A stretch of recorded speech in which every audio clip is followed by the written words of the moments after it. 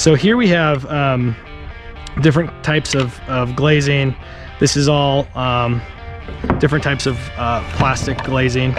We have acrylic. We have acrylic 2 minutes, and this is all stuff that we've already previously put in acetone baths. And this is AR2. This is the stuff we use. So this is a Margard, essentially a Margard treated polycarbonate like Lexan MR10.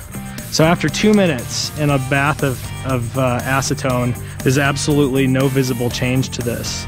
Compare that to standard polycarbonate. This was actually taken from a previous specimen from a competitor. We took it right out of their vision panel and sliced it up and put it in acetone, and look at the difference. This is 30 seconds and this is 2 minutes. Very, very different.